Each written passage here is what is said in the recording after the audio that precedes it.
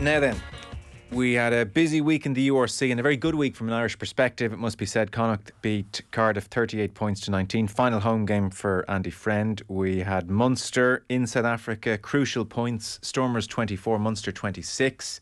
We had an extraordinary Leinster comeback under the circumstances away to the Lions. It finished Lions 36, Leinster 39. And then Ulster in less dramatic fashion saw off the Dragons at home 40 points to 19. In other news, we have Jacques Nienaber coming to Leinster. We have Scott Fardy pitching up now as Connacht defence coach. And if that's all too good to be true, the Six Nations situation is dragging us back down to earth with a bang. Ireland, fresh from their record defeat against France, suffered a record defeat away to Italy. They have England next, which is a daunting thought. And then we would presume Scotland in round 5 in what will be a wooden spoon playoff. To discuss all, very happy to say Gerry Thornley of the Irish Times is here in studio. You're very welcome. Thank you, Joe. Pleasure. And Fiona Hayes, Grand Slam winner, with us as well. Fiona, you're sick of the sight of me. Hello. Hey, Joe. Gerry, how are you? How you doing?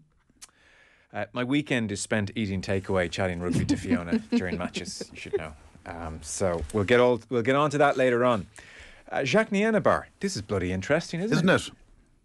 Kept quiet as well. Very quiet. Apparently he was going to break in South Africa. That's why they made their announcement on Saturday. It was an unusual day to make an announcement like this. Okay. Match day. But yeah, I must admit I was shocked when I first saw it. Jacques Nienaber? Really?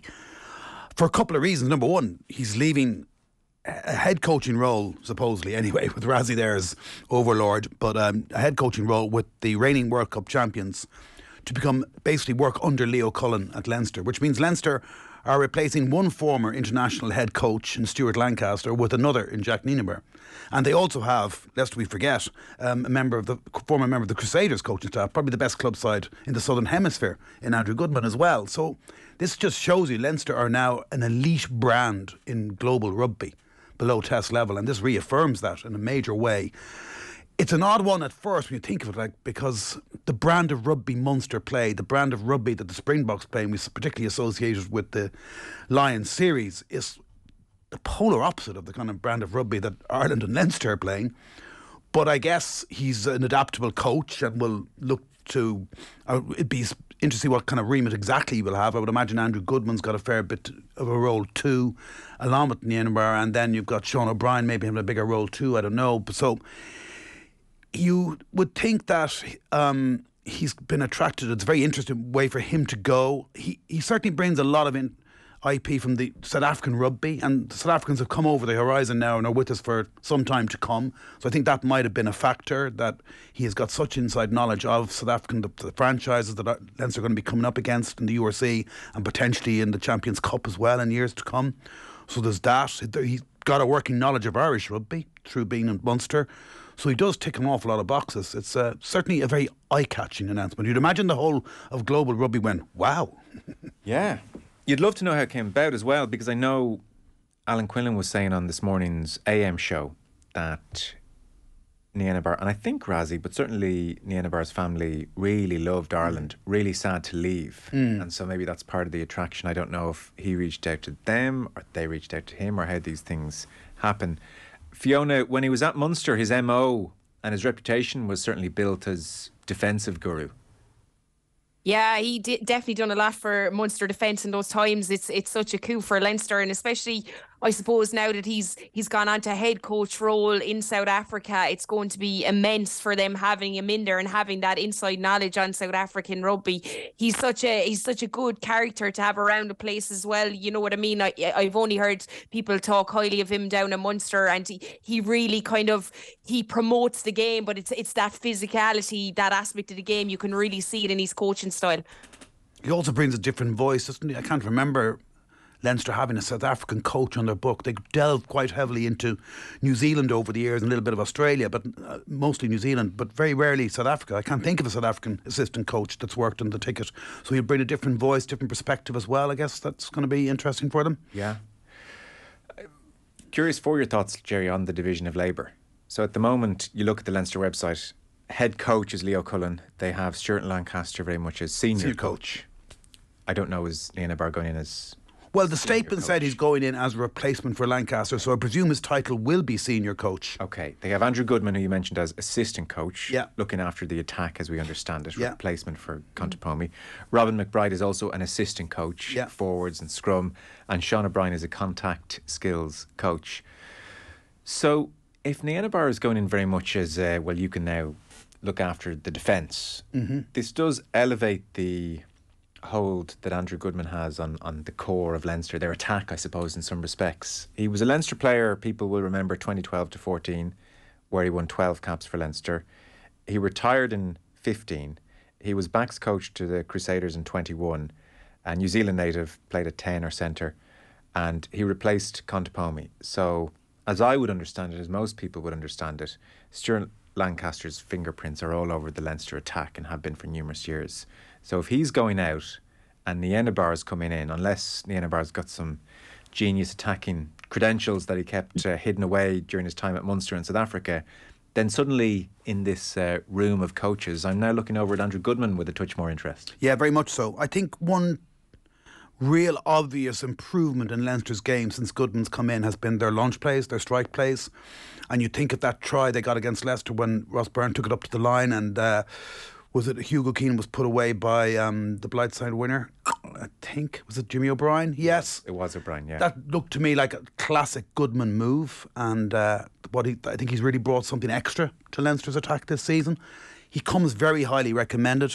Obviously, he's worked with the Crusaders, which, like I said earlier, are the outstanding non-test side in the Southern Hemisphere, and he was their attack coach there. And he'd only been a couple of years, though. So that was every bit as much of a coup, really, as getting Lancaster or Nienaber. This just shows you where Leinster operate now. They just go after the best. I'm pretty sure they went after Scotty Robertson, even though they denied it. I mean, I think they would say they can go after anybody they want because they're Leinster now. And Goodman, that's the way I'm reading it as well, Joe. I think Goodman will have a little bit more, even more of a say. I'd imagine be kind of divvied up between him and Nienaber to do an awful lot of the on-field coaching, with Leo Cullen overseeing everything. But that's the way I'm seeing it. But who knows? The statement didn't actually specify their exact roles. Maybe that's still that will work itself out in due course. But no doubt they have a plan. And a good one. What's your sense, Fiona? Yeah, I think Gerry's right. I think it looks like it's going to go that way. I mean, if you have Goodman there, just like, how could you not use them, having worked with the Crusaders? And, you know, as Gerry said, you can see a slight change in those strike plays. All options are on. It's exciting. You're seeing a kind of faster pace attack. And, you know, Leinster have always done that, but you can definitely see Goodman and that footprint from that side of the world. Guys are taking it up to the line, getting their hands free. It's an exciting brand of rugby, and if he's there, you would imagine he will immediately step into that role, because Stuart Lancaster was immense. And you know, it's the on-field stuff, I suppose, that is probably drawn Nienaber to the role as well. You know, obviously he's not going to be named as the head coach, but I would imagine he'll be heavily influenced in that. With Leo has built such a great capacity for those coaches there that they feel wanted, and you know, to not have that attached to their name, but obviously do all that on-field stuff. He's built up a great system with the guys he's got there, and especially if Sean O'Brien's going to try and become more involved as well in that side of things. And Fiona, how would you compare the Munster defence under Nienaber to what Leinster employ currently? Yeah, look, it's you know, like the Munster defence back then, obviously it's different types of players. There'll still be an imprint of that defence that we've seen from Leinster. Like Leo isn't going to have him change many peaks in it, but I think it's from that Munster period. I think what you used to see is he does have a kind of an aggressive style coming up, and I think Leinster employ that as well. And obviously as they go to the sidelines, he has that floating over. But one big thing is, I suppose, when a coach is coming in, and yeah, you might be handed defence and you'll have your own ideas around that, but it will also have to fit into the systems that are already in place, because Leinster's defence has been outstanding the last couple of seasons. But he'll probably tweak a couple of things, and it could be in little areas, off set piece, off strike plays from opposition and different areas like that. But I think he's probably expanded how he defends as well with South Africa. I mean, they're a big physical team, so he'll just look at the players and he'll have a see what he can do with the Leinster players that are there. Yeah, they just keep layering excellence on excellence with each coaching ticket, building on the last. So the rich get richer. Lions 36, Leinster 39, seeing as we're talking Leinster, at altitude in Johannesburg. I know we'll come to the game in a second. Leinster 15 points behind at one stage, but I suppose Sam Prendergast is the headline story at 20 years of age. He has taken everything in his stride, from Irish under-20s Grand Slam win and Sonny Bill Williams tweeting about his offloads to the world, to a Leinster debut in South Africa. Like I said, 15 points down and a win. Man of the match, URC player of the weekend, kicked 14 points, including the winning kick, the last kick of the game. Singing in the dressing room afterwards. Is there anything else from Sam Prendergast's weekend that he needs to tick off here, Gerry? This is a bit insane, really, isn't it? Isn't it? I mean, not only is he ridiculously gifted, but he seems to be uber composed as well, almost like a Dan Carter type temperament or something like that. I thought during the 20s, his body language screamed, kids, Daddy's here. Yeah. I'm in charge. You know? Yeah, I mean, 20? Are you really only 20? Is this really only your debut? You're having us on, aren't you? I mean, he has a little bit of a Stephen Larkham type style, in that kind of languid, upright, that extended arms passing style. He puts great pace on the passes. He picks out his passes very well. Tony Smead, the long-serving Trinity head coach, told me about this guy over a year ago. He said, Gerry, this is the most talented, gifted, young Irish out-half I've ever seen come through the system at that age.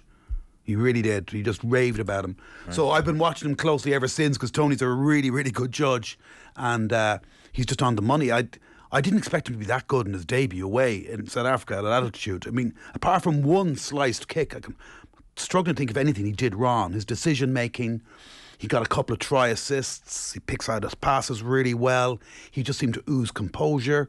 You'd thought maybe he'd be coming off before the end, but you're glad that he stayed on.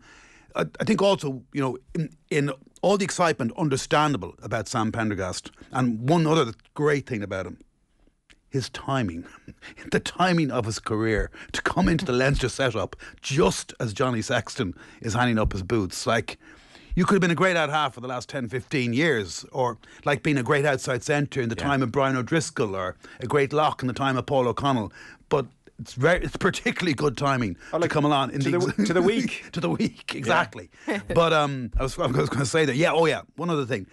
In the understandable fuss about Sam Prendergast's uber composed and mightily effective all-round performance, and how he oozed at 20 years of age on his debut, Chris Cosgrave I thought was outstanding as well. At 15 scored a try as well. That footwork for that try. And what won the game as much as any other moment in the match was that 50-22 he kicked.